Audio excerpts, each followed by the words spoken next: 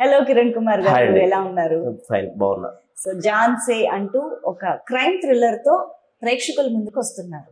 Crime thriller genre కరెక్టే కదా? చిన్న లవ్ ఉంటది, లవ్ కూడా, ఎందుకంటే టైటిల్ లోనే తెలుస్తుంది జాన్ సే అని. ఒక యాక్చువల్లీ జాన్ సే అనే టైటిల్ చూస్తే అది లవ్ స్టోరీ అని అనుకుంటాం యూజువల్లీ. జాన్ సే ప్యార్ కర్ ఆ జాన్ సే చెప్పేటప్పుడు మాత్రం మనం జాన్ సే అంటుంటాం కదా, ఇది రాసేటప్పుడు మాత్రం జాన్ సే మాత్రం ఇంగ్లీష్ వర్డ్. యా, సే సే చెప్తుంది, హృదయం చెప్తుంది. మాట్లాడేటప్పుడు జాన్సే జాన్సే అనుకోవచ్చు, చదివేటప్పుడు జాన్సే సే. టైటిల్ లోనే ఇంత క్రియేటివిటీ పెట్టారు మీరు.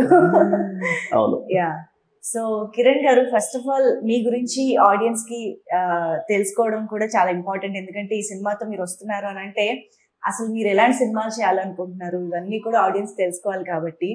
సో మీరు ఆల్రెడీ ఒక జాబ్ చేస్తూను, బిజినెస్ చేస్తూను బిజీగా ఉన్న మీ సెటిల్డ్ కెరియర్ నుంచి అసలు ఇండస్ట్రీకి రావాలి అన్నది ఎప్పుడు స్టార్ట్ అయింది? అండ్ ఇండస్ట్రీ మీద ఇంట్రెస్ట్ ఎప్పుడు స్టార్ట్ అయింది? ఇండస్ట్రీ మీద ఇంట్రెస్ట్ ఏం లేదు నాకు యాక్చువల్గా. స్టోరీలు ఉన్నాయి. నేను కూడా ప్రజలకు అంటే మీన్స్ ఆడియన్స్ కు దగ్గర అయ్యాము. నా స్టోరీస్ చెప్పేద్దాము, లోపల ఏదైనా ఉంటే చెప్పుకోవాలని ఉంటది కదా, ఆ ఇంటెన్షన్ తోటే వస్తున్నా. So you're story teller. అంతే. మీ మనసులో ఉన్న కొన్ని ఆలోచనలని, స్టోరీస్ ని ఆడియన్స్ కి చెప్పాలి, పంచుకోవాలి వాళ్ళతో. ఓ, this is interesting. So stories రాస్తూ ఉండేవారు అయితే మీరు? అవును. You like writing? Yes. Okay. ఎలాంటి స్టోరీస్ తో start చేశారంటారు? What is your first memory of your writing?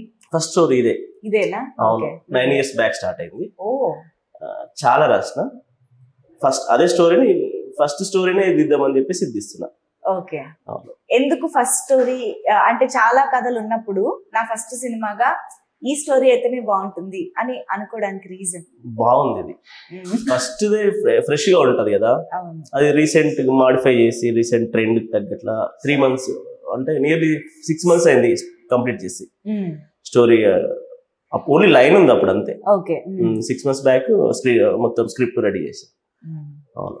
అంటే ఎందుకు అడిగానంటే, మామూలుగా డెబ్యూ మూవీ అనేది ఏ క్రియేటర్ కైనా చాలా ఇంపార్టెంట్. అటు డైరెక్టర్ గా అయినా, ప్రొడ్యూసర్ గా అయినా, డెబ్యూ మూవీతో ఆడియన్స్ కి ఒక అటెన్షన్ ఉంటుంది. ఓకే, ఈయన ఇలాంటి సినిమాలు చేస్తారేమో అనే ఒక కాన్సెప్ట్. అందుకనే చాలా చూజీగా సెలెక్ట్ చేసుకుని ఉంటారు. ఫస్ట్ నేను ఈ జానర్ తో వస్తే బాగుంటుంది అని చెప్పి. సో ఇప్పుడు ఇలా ఒక love and crime thriller genre అంటే మీ నుంచి ఫర్దర్ గా ఎలాంటి సినిమాలు ఎక్స్పెక్ట్ చేయొచ్చు అన్నది కూడా ఉంటుంది. అన్ని రకాలుగా ఎక్స్పెక్ట్ చేయొచ్చు నా నుంచి. Okay. All type, all rounder. Okay. ఏ పర్టికులర్ జానర్ లోనే నేను స్పెషలిస్ట్ ఏం లేదండి అసలు. ఓకే. సో నేను తెలుసుకున్న దాన్ని బట్టి మీరు ఇంతవరకు ఎవరి దగ్గర, అంటే వేరే డైరెక్టర్ దగ్గర వర్క్ చేయడం కానీ, వేరే ప్రొడక్షన్ హౌస్ లో వర్క్ చేయడం కానీ ఏమీ చేయలేదు.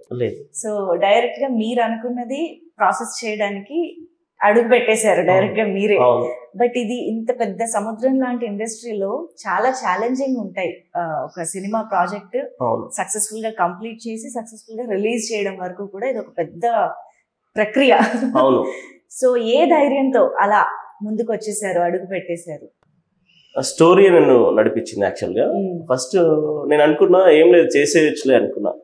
అయిపోతుంటే తెలుస్తుంది. అయిపోయింది ఇప్పుడు సినిమా కంప్లీట్ షూట్ కంప్లీట్ అయిపోయింది. ఇప్పుడు పోస్ట్ ప్రొడక్షన్. ఓకే. చాలా పెద్ద సముద్రం అని నేను కూడా తెలుసుకుందాం. సముద్రం అయితే ఈద్దాం, కొద్దిగా చూద్దాం, ట్రై చేద్దాం అని, అంతే. కష్టపడదాం. ఓకే. అవును. కానీ ఇప్పుడు ముందు నుంచి ఇండస్ట్రీలోనే ప్యాషన్ ఉండి నేను ఎలా అయినా సరే డైరెక్టరే అవుతాను అనేది ఉండే వాళ్ళ సంగతి వేరే. కానీ ఒక జాబ్, ఒక మంచి బిజినెస్ కానీ, ఒక సెటిల్డ్ ఫ్యామిలీ కానీ అలా ఉన్నప్పుడు కొంచెం ఇలాంటి రిస్కీ జానర్ లోకి రావడానికి ఎక్కువ ఆలోచించరు. ఎందుకు రిస్క్ తీసుకోవడం, మనం బాగుంది కదా ఇప్పుడు ఉన్న పొజిషన్ అనే ఫీలింగే ఉంటుంది. సో ఫినాన్షియల్ గా, అంటే మీరు ఈ సినిమాకి ప్రొడ్యూసర్ కూడా కాబట్టి ఆ రిస్క్ కి మీరు ఎలాగా ప్రిపేర్డ్ గా ఉన్నారు? నాకు ఇష్టం రిస్క్ తీసుకోవడం. లైఫ్ లో రిస్క్ తీసుకోకపోతే ముందుకెళ్ళలేము అనేది నాకు నా లైఫ్ ఎక్స్పీరియన్స్ నేర్పింది. ఓకే. కానీ మీరు అనుకుంటారు రిస్క్ తీసుకోవచ్చని, కానీ ఫ్యామిలీ కూడా కొంచెం సపోర్ట్ చేయాలి కదా. మా ఆవిడని కన్విన్స్ చేసిన తర్వాతనే ముందుకు వచ్చాను, లేకపోతే నేను ఇప్పుడు వచ్చేటోని కాదు.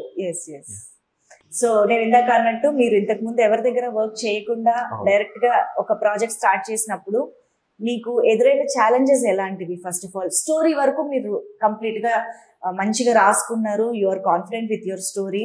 బట్ మొత్తం కాస్టింగ్ ని తీసుకోవడం, టెక్నీషియన్స్ ని హైర్ చేసుకోవడం దగ్గర నుంచి ఎవ్రీథింగ్, ఆ ప్రాసెస్ మీరు ఎలాగా, మీ ఎక్స్పీరియన్సెస్ చెప్పండి. నేను స్టోరీ అయిపోయిన తర్వాత ఫస్ట్ 1 లైన్ ఆర్డర్ రాసుకున్నాను నేను. ఇంకా డైలాగ్స్ నాకు సినిమాటిక్ గా తెలియదు కాబట్టి కొందరిని అపాయింట్ చేసుకున్నా. మదన్ అని ఆయన తీసుకున్నా. చాలా మందిని తిరిగిన తర్వాత ఆయన నేను సెలెక్ట్ చేసుకున్నా. ఆయన హెల్ప్ చేశాడు. ఆయన ద్వారా మిగతా వాళ్ళు వచ్చారు. నేను కొందరిని అనుకున్నప్పుడు వాళ్ళను ఆర్టిస్ట్లను కానీ ఆయన వెతికి పెట్టడం జరిగింది. 3 months హార్డ్ వర్క్ చేస్తాను. యాక్చువల్ 3 months వీళ్ళందరినీ ఆర్టిస్టులను కలుద్దామని ట్రై చేస్తే నాకు కాలేదు. ఆయన వచ్చిన తర్వాత మదన్ అనే పర్సన్ వచ్చిన తర్వాత నాకు కొంచెం, ఆయనకు ఆల్రెడీ ఇండస్ట్రీలో ఉన్నాడు, వేరే వాళ్ళ ద్వారా వీళ్ళు కావాలి అంటే ఈజీగా అయిపోయింది. యూజువల్ గా అవకాశాల కోసం ప్రయత్నించే వాళ్ళు చాలా మంది ఉంటారు, అంటే అటు యాక్టర్స్ లో కానీ ఇటు టెక్నీషియన్స్ లో కానీ.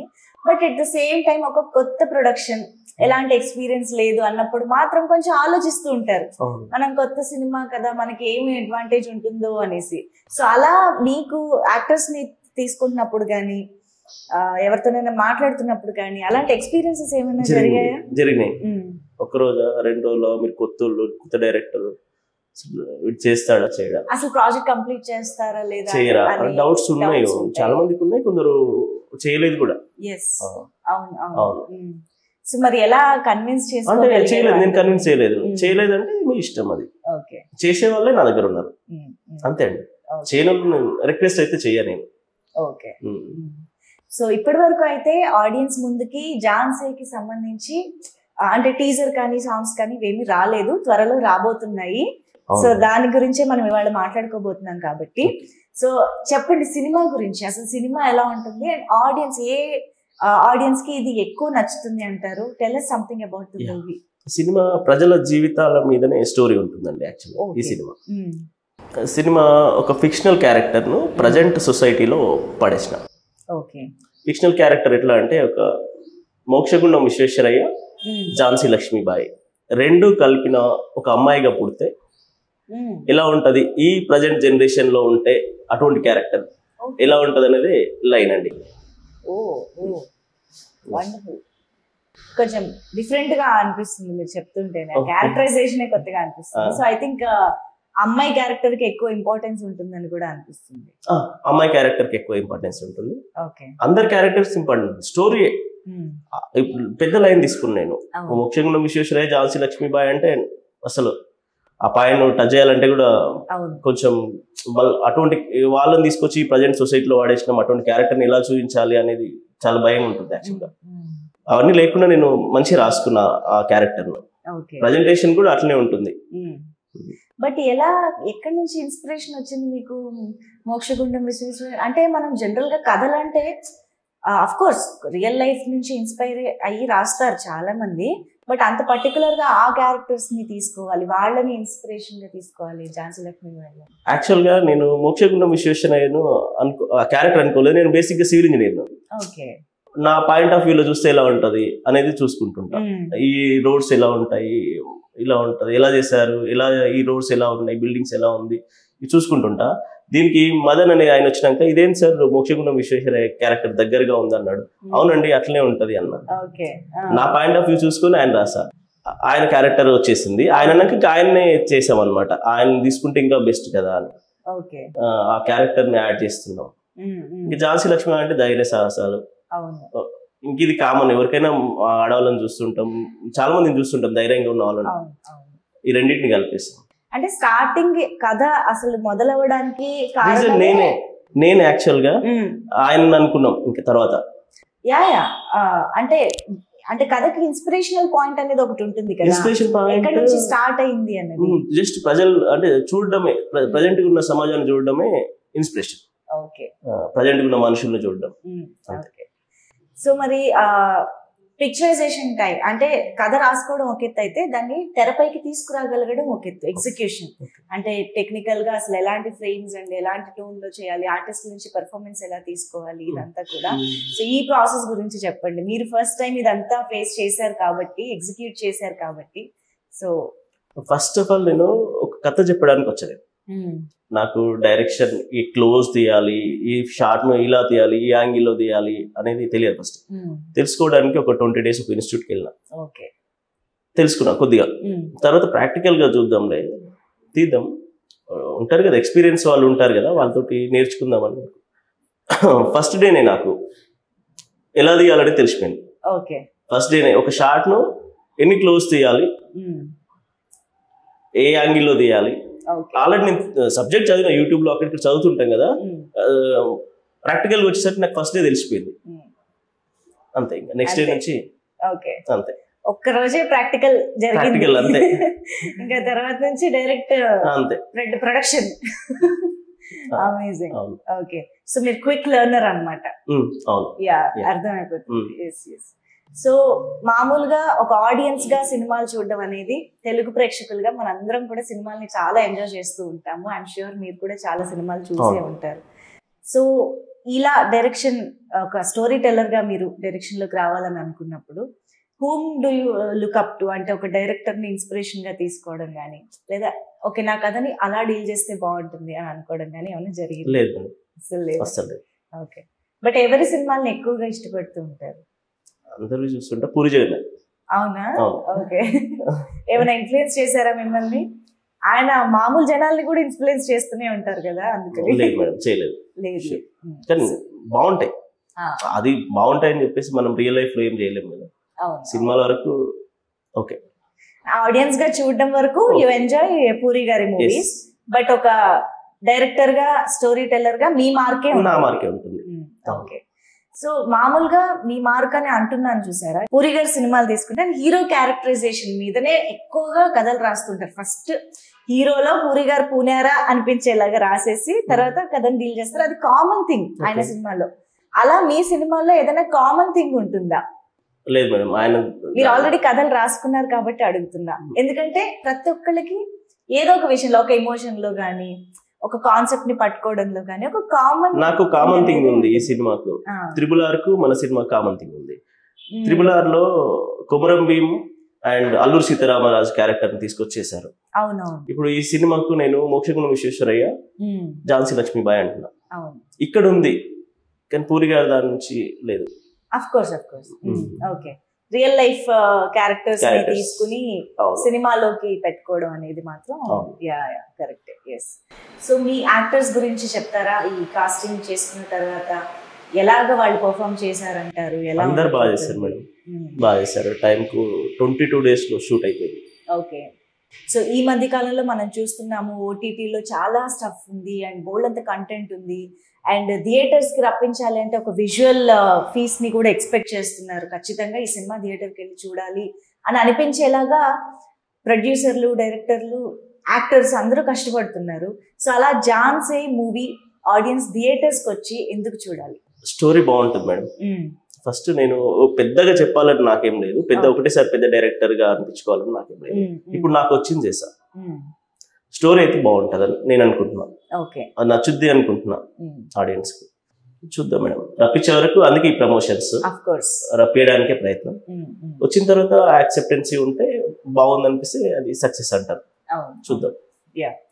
సో సినిమా అయితే సక్సెస్ఫుల్ గా కంప్లీట్ చేశారు, రిలీజ్ కి రెడీ చేశారు, పోస్ట్ ప్రొడక్షన్ జరుగుతుంది. ఓకే, సో ఎప్పుడు రావచ్చు ఆడియన్స్ ముందుకి మూవీ ఎక్స్పెక్ట్ చేయొచ్చు? నేను అనుకుంటూ పోస్ట్ ప్రొడక్షన్స్ అన్ని కరెక్ట్ గా జరిగితే 1.5 month లో చేసేయచ్చు, రిలీజ్ చేసేయచ్చు. డిలే అయిందంటే మార్చ్, 3 months అయింది. నా నుంచి ఏం డిలే ఉండదు, ఎవరైనా కరెక్ట్ చేయకపోతే, అంటే టైంకి ఇవ్వకపోతే, వాళ్ళకి ఇచ్చిన ప్రోడక్ట్ టైంకి ఇవ్వకపోతే మాత్రమే డిలే అవుతుంది. ఆఫ్ కోర్స్ సినిమా అంటే చాలా పనులు ఉంటాయి కాబట్టి వీ నెవర్ నో ఎప్పుడు ఎక్కడ ఏం జరుగుతుంది. బట్ రిలీజ్ విషయంలో చాలా మంది కొత్త ప్రొడ్యూసర్స్, కొత్త మేకర్స్ కొన్ని చెప్తూ ఉంటారు, సినిమా చేయడం ఒక ఎత్తు అయితే రిలీజ్ చేయడం ఇంకొక ఎత్తు అని చెప్పేసి. సో థియేటర్లని సంపాదించుకోవడం కానీ, ఆడియన్స్ ని థియేటర్లకి రప్పించే ఆ ప్రమోషన్స్ కానీ, సో ఎలా ప్లాన్డ్ గా ఉన్నారు మీరు? ఎవరి అంటే సపోర్ట్ కూడా చాలా ఇంపార్టెంట్, చాలా మంది సపోర్ట్ కావాలి ఒక రిలీజ్ కోసం. సో అలాంటివి ఏమైనా ప్లాన్ చేస్తున్నారా? అసలు ప్లాన్ చేయలేదు మేడం. నేను ఫస్ట్ ఈ ప్రొడక్ట్ ని తయారు చేద్దాం, ఈ టైంలోనే ఇప్పుడు బిజినెస్ మాట్లాడదాం అని అనుకున్నా. ఇప్పుడు ఈ టైం నాకు గ్యాప్ ఉంది, షూటింగ్ అప్పుడు నేను ఏం మాట్లాడలేదు. ఇప్పుడు నేను అన్ని చూసుకుంటూ పోస్ట్ ప్రొడక్షన్ వర్క్స్ చూసుకుంటూ ఇది మాట్లాడొచ్చు బిజినెస్. ఓకే, మాట్లాడతాం. ఇంకా మాట్లాడాలి, ఎవరి దగ్గర మాట్లాడలేదు ఇప్పటిదాకా. ఓకే, అవును. సో ఇదే ఫస్ట్ టైం యాక్చువల్లీ ఆడియన్స్ కి కూడా మీరు పలకరించడం. లేదు, చిన్న ఇంటర్వ్యూ చేసాము. సినిమా షూట్ నడుస్తుంటే కూడా ఒక ఇంటర్వ్యూ చేసా. చిన్న చిన్నది కొంచెం రీచ్ అయింది మేడం, తెలిసిన వాళ్ళకు ఆ టైప్ లో. ఓకే, సో జాన్సే అంటే ఇది మ్యూజికల్ హిట్ అని కూడా అనుకోవచ్చా? పాటలు ఎలా ఉండబోతున్నాయి చెప్పండి, మ్యూజిక్ గురించి. బాగుంటాయి మేడం, చాలా బాగుంటాయి. 3 songs ఉంటాయి. ఫస్ట్ 2 songs మన స్టోరీకి తగ్గట్లు ఉంటాయి. థర్డ్ సాంగ్ మాత్రం థీమ్ సాంగ్ ఉంటుంది.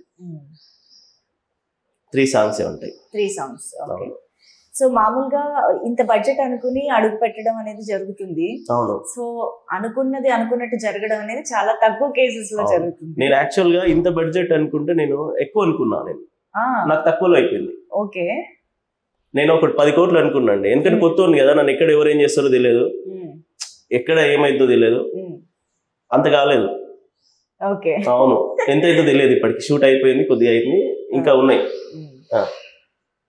కానీ ఒకవైపు ప్రొడ్యూసర్ గా, ఇంకోవైపు డైరెక్టర్ గా, అండ్ స్టోరీ స్క్రీన్ ప్లే రాసుకున్నది కూడా మీరే కాబట్టి మొత్తం ఆ స్క్రిప్ట్ పట్ల కూడా మీకే ఒక గ్రిప్ ఉంటుంది ఆబ్వియస్ గా. ఆన్ సెట్ కూడా ఇలాగా ఆన్ సెట్స్ ఫస్ట్ టైం ఇన్ని బాధ్యతలను చేయడం అనేది ఎలా అనిపించింది? ఎక్కడ ఓవర్వెల్మింగ్ గా ఉందా? చాలా సింపుల్ గా అనిపించింది యాక్చువల్ గా. నేను చేసిన ఇంతకు ముందు వర్క్ అంటే ఇది కొద్దిగా తక్కువనే అనిపించింది. ఓకే, మీ ప్రొఫెషన్ కంపేర్ చేస్తే తక్కువే అనిపించింది. ఓకే, ఎందుకంటే డైరెక్షన్ అనేది ఒక క్రియేటివ్ జాబ్. యూజువల్ గా మైండ్ అంతా చాలా ఫోకస్డ్ గా ఏ షాట్ తర్వాత ఏది అదే ఎక్కువ ఉంటుంది. ఆ ప్రాసెస్ లో ఇక్కడ ఈ లొకేషన్ ఇంతసేపే అంట, ఇది ఇంతసేపే, ఇలాంటి హెడేక్స్ ఉన్నప్పుడు కొంచెం. నాకేం లేవు మేడం, నాకు లొకేషన్ ప్రాబ్లం ఏం లేదు యాక్చువల్ గా. ప్రతి లొకేషన్ ఒక చోట తప్పిస్తే, ఒక హోటల్ సీన్ అన్నప్పుడు తప్పిస్తే, ఎందుకంటే వాళ్ళకు 12 కస్టమర్స్ వస్తారు, వాళ్ళకి ఆ టైంకి ఇచ్చేయాలి. అదొక్కటి తప్పిస్తే ఎక్కడ లొకేషన్స్ కు మాకు ప్రాబ్లం రాలేదు. మిగతా ఆర్టిస్ట్ నుంచి వాళ్ళకు హీరో హీరోయిన్స్ వాళ్ళ డేట్స్ కొంచెం ఇష్యూ అయింది, అక్కడ ఒక 15 days ఆగినాం, లేకపోతే ఇంకా ముందే అయిపోయేది. అంతే, చిన్నదే అది మేడం, అది కామన్. అది వాళ్ళ డేట్స్ వీళ్ళు అడ్జస్ట్ అయినప్పుడు వాళ్ళకి కాకపోవడం, అది చిన్న చిన్నగానే ఉండే. మొత్తానికి కంప్లీట్ చేసినాం మేడం, అనుకున్న టైంకే కంప్లీట్ అయిపోయింది. సో మాకు తెలిసిన ఆర్టిస్టులు వాళ్ళందరూ కూడా ఎవరైనా ఉన్నారు మేడం, ఉన్నారు. ప్యాడింగ్ ఆర్టిస్టులు తనికెళ్ళ బర్ని గారు, సూర్య గారు, అజయ్ గారు, బెనర్జీ గారు, ఇంకా ఉన్నారు తెలిసిన వాళ్ళు, ఐడ్రీమ్ అంజలి గారు, చాలా మంది ఉన్నారు. ప్యాడింగ్ ఆర్టిస్టులు చాలా ఉన్నారు. అంటే క్యారెక్టర్ కి తగ్గట్లే ఉన్నారు. మళ్ళీ ఎక్కడ కాంప్రమైజ్ అవ్వలేదు. లేదండి, ఏ క్యారెక్టర్ కి ఎవరు కావాలో అలా. అవును. ఓకే, సో మామూలుగా ఇండస్ట్రీకి వచ్చిన ఈ ప్రాసెస్ లో మీకు ఇది ఎలా చేయాలి, ముందుకు ఎలా తీసుకువెళ్ళాలి అనే విషయాలు కానీ వీటిలో ఎవరు ఎక్కువగా మీకు సపోర్ట్ చేశారంటారు ఈ త్రూ అవుట్ జర్నీ ఆఫ్ జాన్సేలో? జర్నీలో డిఓపి గారు, ఓకే, మా కెమెరామెన్ డిఓపి గారు లాస్ట్ వరకు ఉన్నారు ఆయన. ఓకే, మోహన్ గారు. అవును. సో ఆబ్వియస్ గా డైరెక్టర్ డిఓపి అనేది ఆ ర్యాప్ అన్ని ఉంది మా ఇద్దరికి మంచి. ఇంకా ఇక్కడ ప్రొడ్యూసర్ రఘు గారు, ఇంకా ప్రొడ్యూసర్ ఆయన నరకాసుర మూవీ చేస్తారు.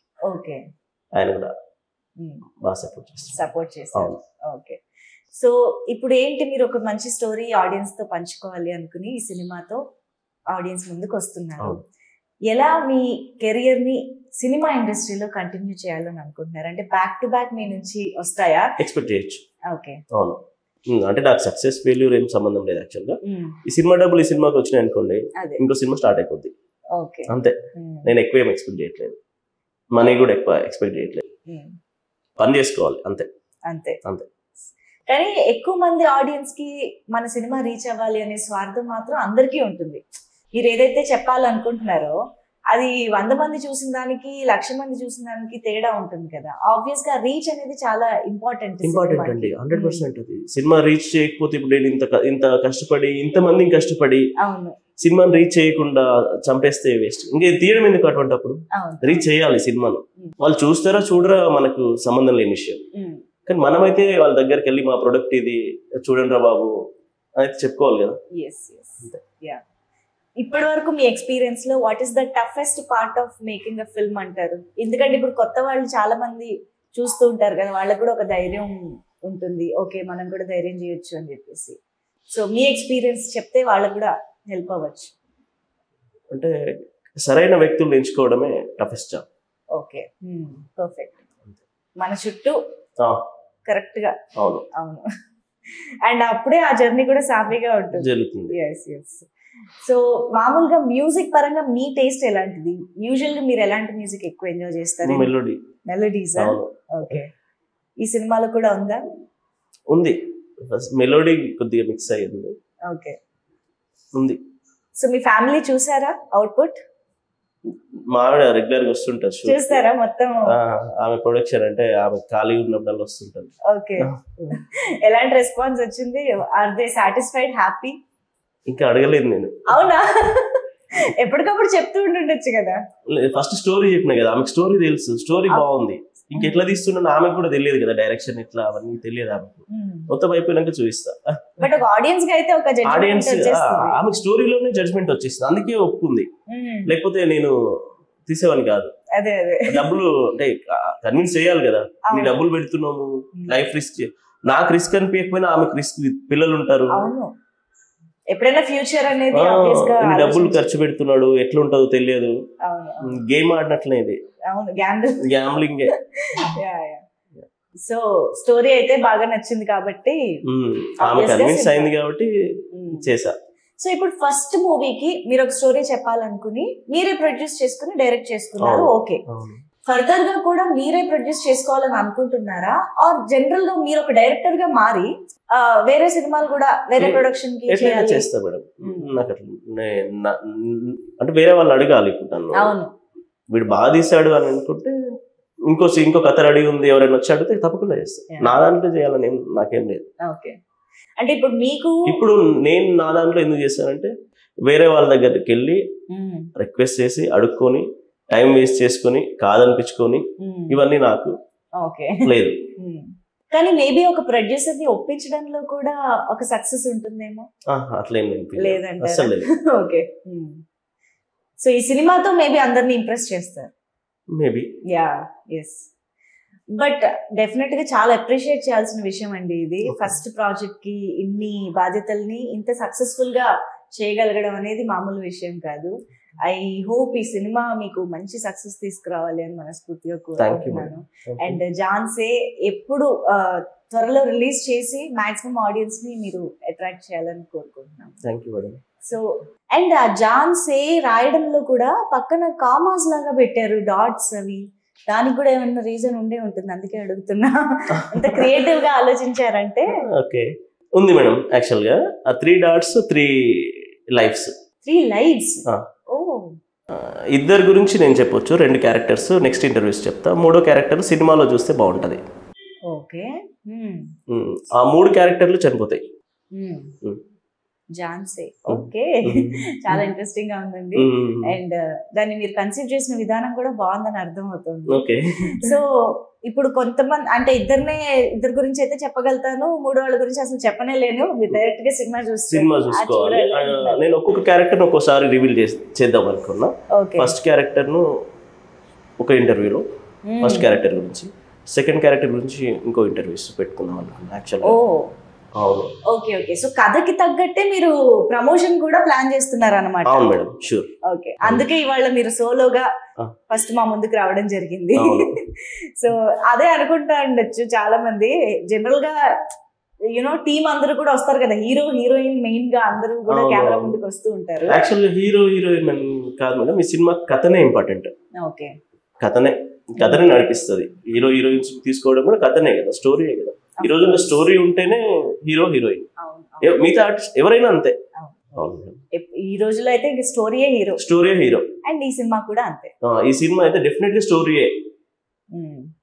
నాకు అంటే డైరెక్షన్ తెలియదు కదా నాకు. ఫస్ట్ డైరెక్షన్ అంటే ఏంటో కూడా తెలియదు. ఎక్కువ కొద్దిగానే తెలుసు, వీడియోస్ చూడడం, 20 days కోర్స్ చేయడం అంతే. సో మీ సినిమాలో క్యారెక్టర్స్ ని తగ్గట్టుగా మాకు ప్రమోషన్స్ లో కూడా వాళ్ళని ఇంట్రడ్యూస్ చేయడం జరుగుతుంది. ఓకే, సో మేము యాక్టర్స్ కోసం కూడా వెయిట్ చేయాలి. సో అతి త్వరలోనే అది కూడా జరగాలని కోరుకుంటున్నాము.